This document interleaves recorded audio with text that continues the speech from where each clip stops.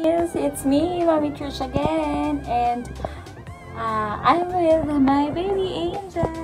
Yes, I am 30 weeks pregnant, Mommies, and ayun, mabigat.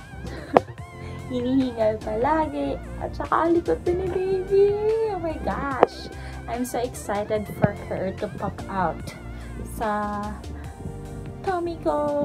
But anyway, Mommy, since I'm 30 weeks pregnant, I would like to share tips where we can save or where we can buy cheaper baby products for our baby or our little angel.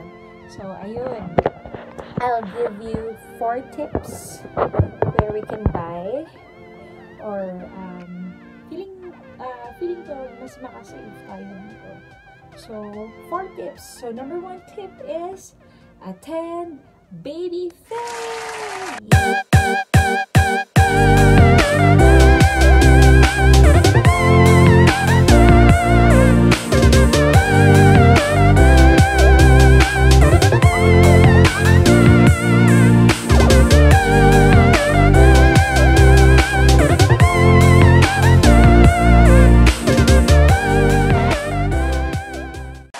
Baby fair. Last 2 weeks ago, we attended a baby fair ng baby company at SM Mega Mall. So, with babies, mommy and daddy with their babies na naka-stroller, tapos mga pregnant na may naman maglakad. So, ayun, ang Mega Trade Hall, ang daming tao kasi, ang dami din kasing booth. Ang dami din kasing magagandang mga products doon. Usual na products is like Baby Zen, Apruva, Africa, Graco for the stroller and the car seats.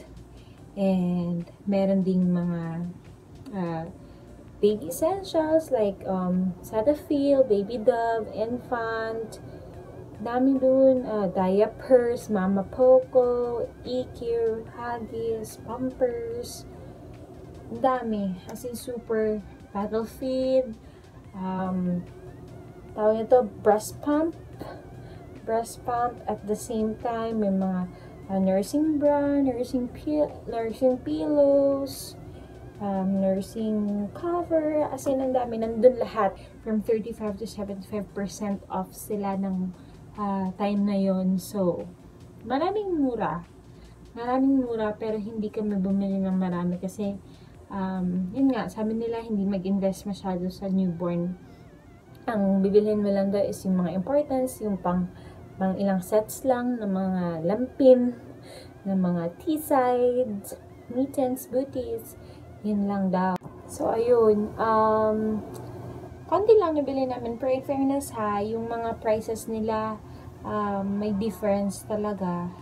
Like, yung 500, mga nasa 300 plus na lang. Kasi may red tag yan sila, or red label sa likod, yung price tag. From original price 500 down to discounted price 300. Pero nung pumunta din kami for yung regular days, pumunta kami sa baby company, for in fairness yung mabili namin mahal talaga siya, like yung mga higaan ni baby, yun ang nabili namin. So that's the number 1 tip. So saan ka makakita ng mga baby fair or saan ka makakuha ng idea kung kailan or tsaka saan yung baby fair? You can search it sa Google. Just type baby fair 2019, lalabas naman yun dun eh. So, ayun lang. I'm so happy lang talaga sa mga nabili ko. And, ayun, that's the number 1 tip. Number 2, it's Japan surplus or Japan thrift shop. Actually, sa Facebook may makikita ka mga Japan surplus na mga baby items eh. Alam ko meron ka, pero isa lang alam ko sa tawag na to, Japan thrift shop. They have 2 stores location in Makati and at the same time in Kamuning, Quezon City. Yeah, Kamuning. So yun, pumunta kami dun ni Berto kasi on the way lang siya papunta sa church namin eh. So pumunta kami dun sa store na yun. Pag-akyat namin, oh my gosh, ang daming mura. If you are matipid mommy, dun, bagay ka dun. Kasi ang daming mura, from stroller, from car seats, crib, high chair, at the same time day bed ni baby, toys, dami dun. Hindi lang siya for infant actually. Infant to 5 years up, dami dun, as in super. So, nung pumunta kami ni Berto dun last year, December, that was last year, hindi namin napigilan yung self namin bumili. Kasi day before, pumunta kami ng baby company to check the stroller ng Baby Zen. May ultimate and dream stroller, the Yoyo one. Yung pwede mo siyang i-hand carry sa plane. Yun ang pinakagusto kong stroller but it's not worth it. Bagay lang yun sa mga may money na nakaka-afford bilhin yun. Because it's 40,000 pesos for the stroller. Oh my gosh. But anyway, ayun, pumunta kami dun. Nakita namin, so we decided na, ay, huwag na lang yun kasi ang mahal. And then, hindi naman palagi sasakyan ni baby yun eh. I mean, hindi naman siya dun all day, 24/7 natutulog. So, okay lang din. So, what we did, we bought it. We bought the stroller. It's Africa. Yeah. So, we are happy. Pabalik pa kami dun kasi may bibilin pa kami yung highest share ni baby. So, I will link it down sa video na to, yung link nila. And, ayun, I hope na magustuhan nyo pag pupunta kayo dun one of these days. So, that's the second tip. The third tip is Divisoria finds!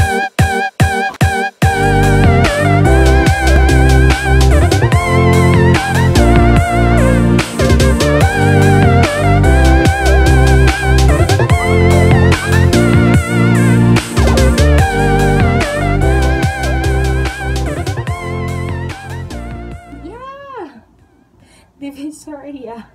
Excited ka na bibili yung mga gamit na yun kasi yun nga, first time mom ka, diba? Like me, first time mom. So, punta kami ng Divisoria, umikot kami ng Divisoria. Sabi ko kaya to. Ang bigat na ng tiyan ko, hinihingal na ako palagi. Pero thank God, we arrived here sa bahay safe and sound naman. So, cooperate si baby. So, she is very good girl. This baby is a good girl. Anyway, so ayun, Divisoria, ang dami mo mabibili doon kung tipid tips ka lang na mami. Dami doon. So, next, the fourth one is online. Yeah, online sa Shopee, Lazada, any Facebook Marketplace. Dun, mas mura sa marketplace. Sa like Lazada and Shopee, medyo may kamahalan siya eh. Na-try ko kasi kina-compare ko yung mga bibilin ko. Actually, may bibilin ako, pero hindi pa siya dumadating. So, ayun, I'm excited naman kasi check ko naman po yung mga reviews ng mga online shop na tinitignan ko. Facebook, Instagram, okay naman yung mga reviews nila. I hope na pag nakuha ko na nasa mga kamay ko na satisfied na ako. Ang mura lang. Super. Kasi, most especially sa Facebook, Instagram, ang dami mga pre-love items dun eh. So, what do you mean by pre-love items? Mga second hand, ganun na mga items. So, mga pinaglumaan ng ibang baby or once lang nagamit. Okay na din siya. Good deal na din siya. Kasi pag newborn, hindi ka talaga pwede mag-invest doon ng mahal at saka marami. Kasi madali lang pag lumaan ni baby kasi mabilis na din silang lumaki. So, ayun, nakasave kami. Baby fair, Japan thrift shop, Divisoria finds, and online. Pero, just as a suggestion sa mommies, when you buy kahit saan, mall, Divisoria, thrift shop, Japan surplus, online, don't forget na labhan na maigi, pakuluan ng maigi, kung pwede pa ulit-ulitin ang pagpakulo ng mga gamit ng baby. And para iwas sa sakit. Kasi we are after our babies, naman din health. So, ayun, mamis, that's my 4 tips or ideas where we can buy our baby products na mas makakasave tayo. So, I hope you enjoyed this video and may nakuha kayong ideas. And mami, thank you so much for watching. Don't forget to subscribe this video.